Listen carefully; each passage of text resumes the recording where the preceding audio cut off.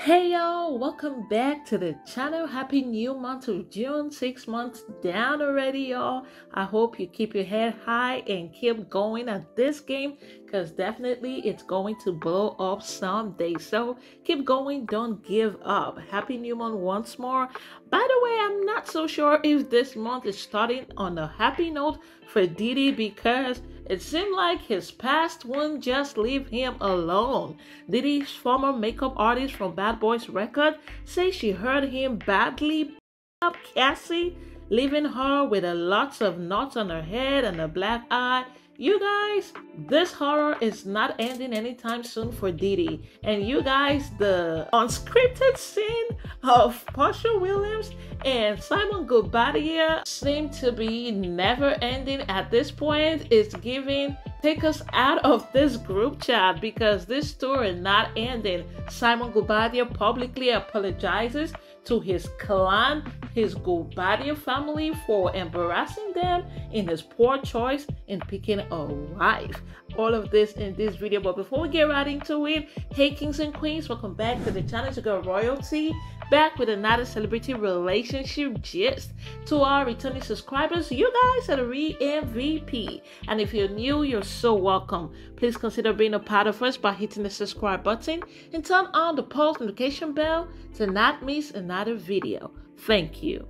In a recent interview with CNN that dropped on the very first day of this month of June, another of Sean Diddy Combs' past is facing him again. A former employee is speaking up, kind of collaborating everything that Cassie's court documents stated. Ms. 𝕊𝕦𝕓𝕓𝕖, a former makeup artist for the Bad Boy founder, came forward about allegedly witnessing his violence, saying she heard him beat up Cassie Ventura so badly it left her with knots and a black eye. After reportedly living in fear of accusing such a powerful man, Morales is speaking out about the alleged 2010 assault. In an interview with CNN, she recalled a horrific incident similar to the brutal 2016 assault of Cassie captured on the hotel surveillance footage that we all saw. And she said, "I have kept this secret for like 14 years. They went into the bedroom, shut the door, and all I could hear was screaming and yelling. Whatever was going on in there, I don't know. But all I could think of was to grab Cassie's things and start packing it up and just getting her out to safety and bring her to my house." The first time I experienced it was 2010, and I was in the hotel room when Puff came in, and I had no idea Cassie left. And when I woke up, I just saw his presence come into the room. They went into the bedroom and shut the door, and all I could hear is screaming and yelling, and whatever was going on in there, I don't know. But all I could think of was to grab Cassie's things and start packing it up and just getting her out to safety and bringing her to my house. So that's kind of like what transpired from that night. And once she came out of the room, she was badly, beaten. Oh my God! What did her physical appearance look like? I mean, it was knots on her head, black eye, busted lip, but a lot of knots all over her head. Did she go to the police at that point or anything? No, we didn't know what to do at that point, because Puffy is a very powerful person, and we were quite terrified. So I just brought her to my house, and my friend, who is a doctor, I called her, and she was, thank God she was in town, because we didn't know what to do. And she treated her for, just to make sure she didn't have a concussion or anything like that. But it was really, it was painful to see Cassie like that, because she's such a beautiful human being. And when the interviewer asked her about how she felt seeing the surveillance video, she said it was like, "I actually witnessed what could have happened in that room and more. That was a hallway incident. Who knows what could have happened in that room. When I was outside of there, I was devastated. I've actually been devastated since the court cases came out about how he mistreated Cassie," she said. 𝕊𝕦𝕓𝕓𝕖, who is also now a friend of Cassie, claims she has known Cassie before all of this. She has known Cassie as a teenager, and I definitely know she felt this the most, seeing how Cassie has been abused all along, and she and Cassie felt weak, to be able to report such a powerful man as Puff. But I guess nature is doing its thing, karma is doing its thing right now on him. But all of this, again, they're all alleged, even though we saw what happened at the hotel hallway. But then again, you guys, what do y'all think about what 𝕚𝕦𝕓𝕓𝕖 had to say about her experience with Cassie and Diddy, hearing them from the bedroom? And you guys, that must have been devastating with the way she described it, the knots on her head, the bruises, the black eye. Like, oh, I can't just fathom. Because how can a man put his hands on a woman to that extent of leaving her with a black eye?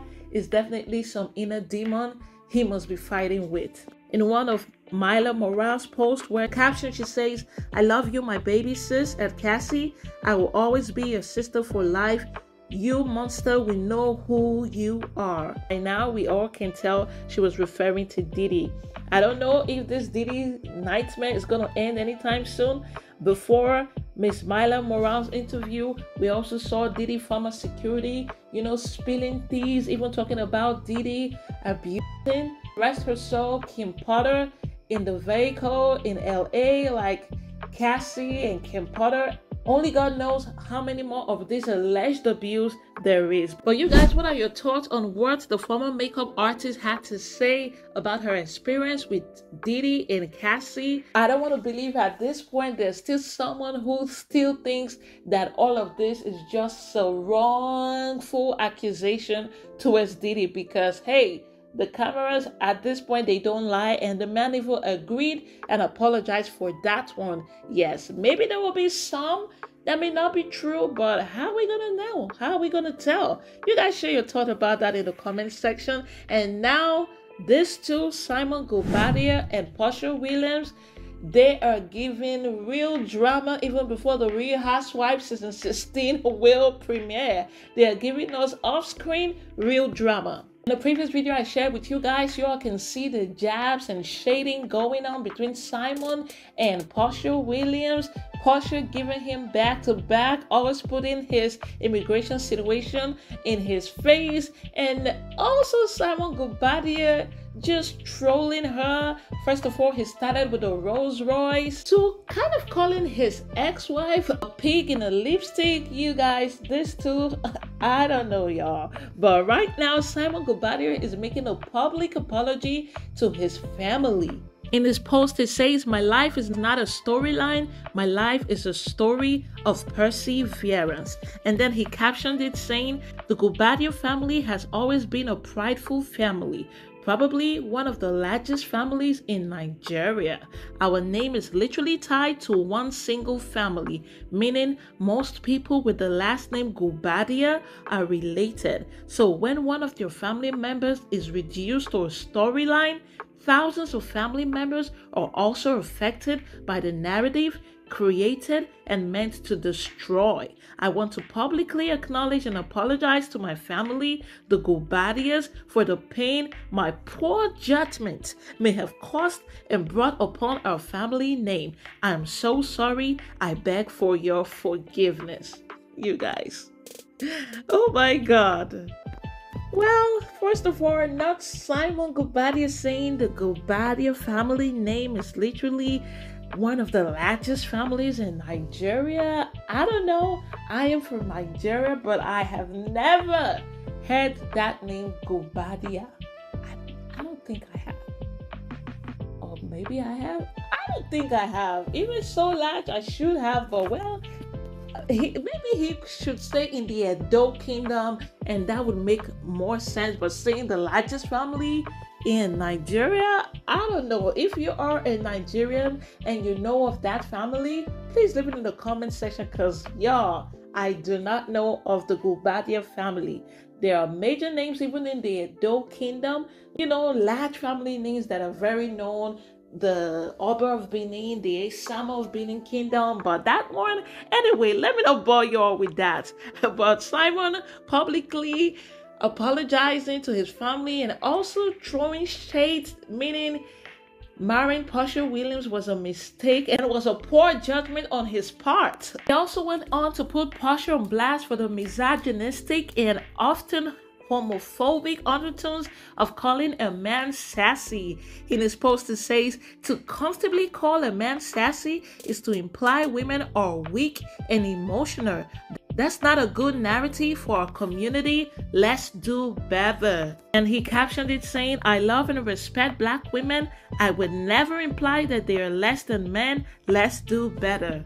And of course, Portia Williams, as always, trolls Simon about his questionable citizenship and criminal records. And you guys, Simon claps back that immigration issues are above Portia's intellectual weight class. Yikes. So Portia claps back on her story where she said, Happy Wednesday. If a person concealed criminal past and provided fake identification for a green card, is it still a valid green card in the US? Hashtag inquiring minds.